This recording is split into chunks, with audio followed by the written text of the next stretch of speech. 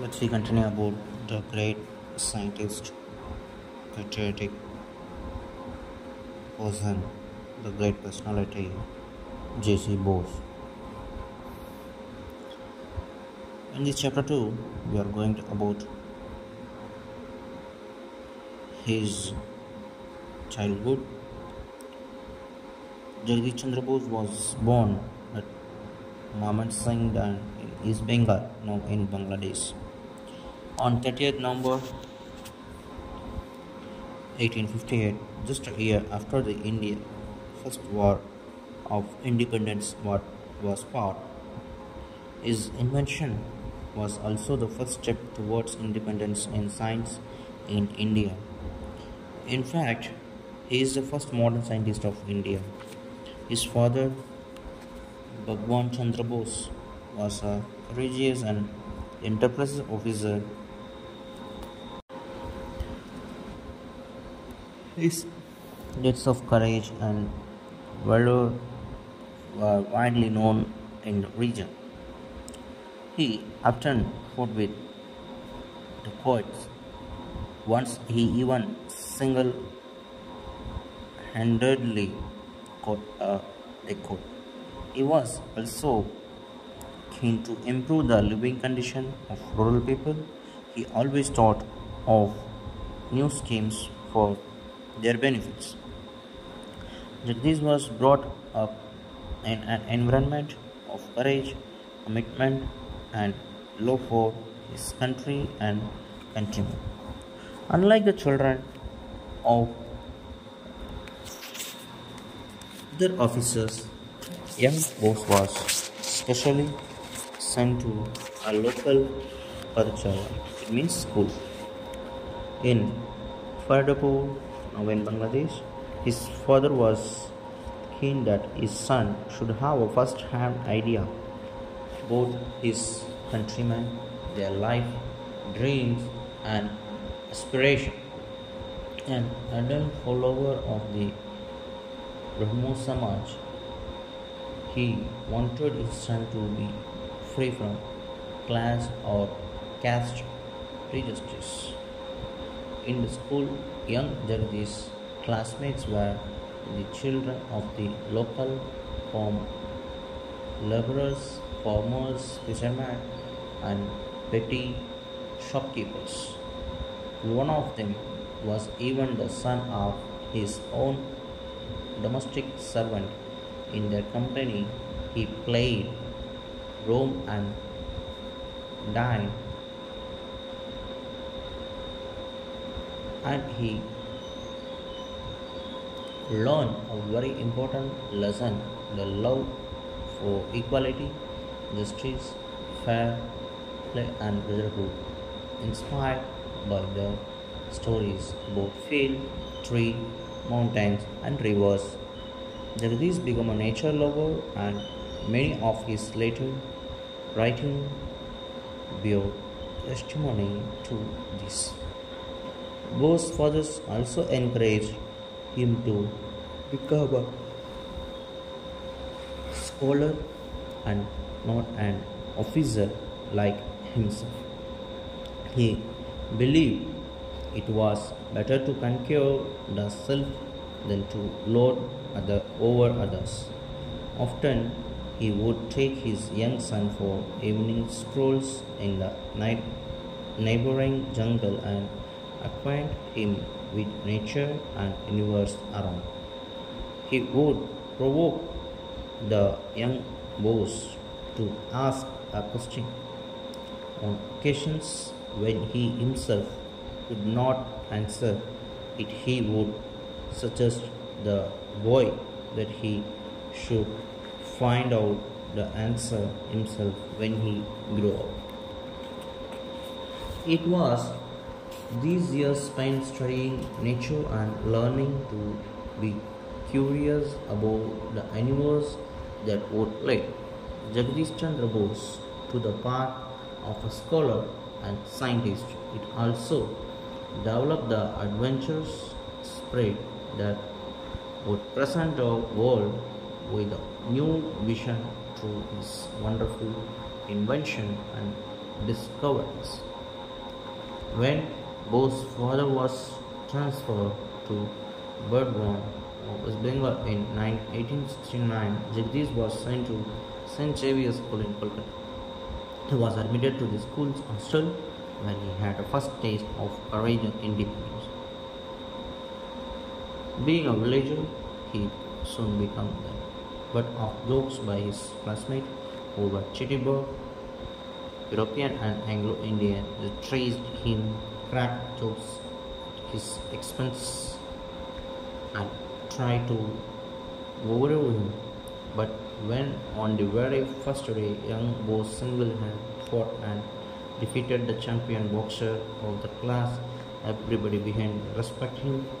Strength wins respect, and he had successfully passed the first test of independence and courage. Through that, his life was shown such fighting qualities in face of heavy odds.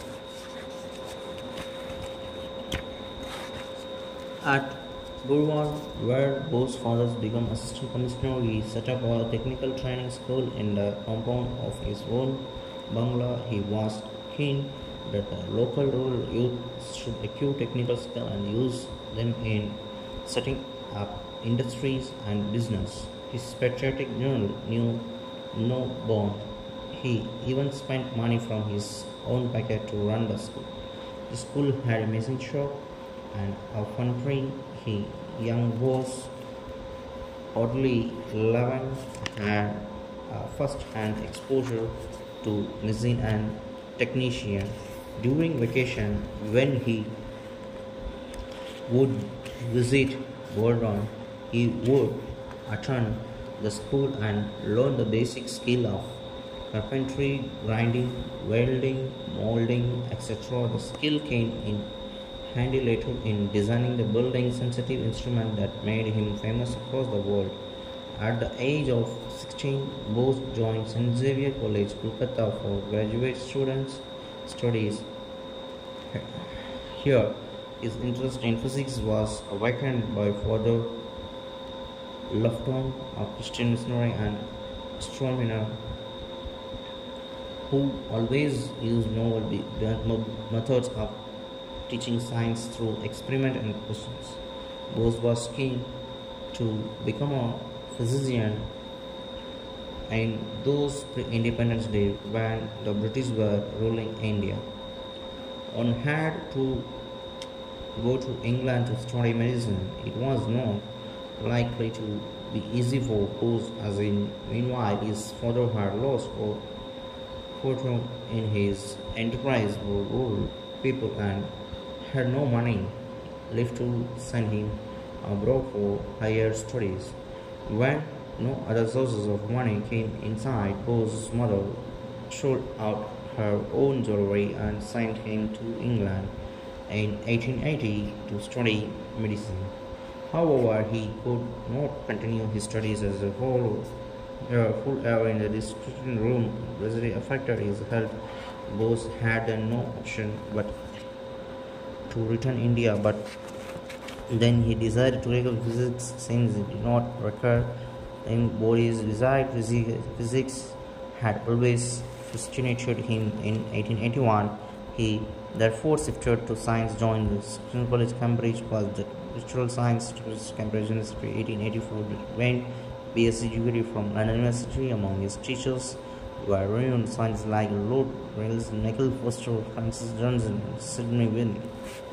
When Bose returned to India in 1885, he joined the Central Service of Education of the British Empire. He was appointed as a professor of physics in prestigious Presidency College, Kolkata.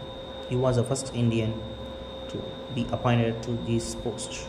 In the 19th century, the British rulers treated Indians in inferior race with no inclination for science and experimentation. So naturally, even the most qualified Indian was not considered good enough to teach a difficult subject like physics. When Bose was appointed as a professor of physics in Presidency College, it raised eyebrows everywhere in the British circles. Bose was offered a salary at toured the scale of British professors, and he was given off of just amount because his post was temporary.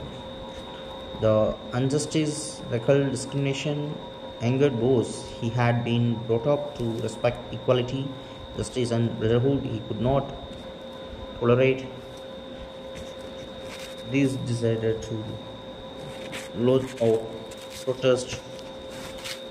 He did not draw the salary, although he continued to teach his students with great enthusiasm and interest. Those were trying days for the entire Bose family. He had meanwhile also got married Ambla.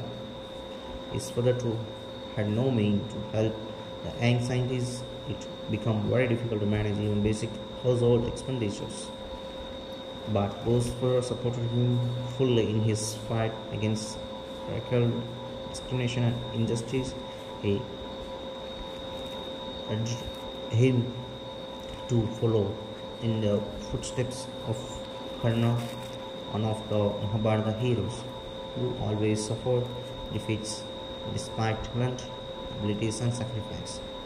He taught Base that success is always small and failure is great. In fact, he urged him to train his mind in such a way as to forget the difference between success and failure. His teachings were a source of inspiration for Bose. Every step later in his life came handled during his years of arduous scientific research. Once Bose also said, "It has been a success in my life was a build of an unshakable foundation of failure."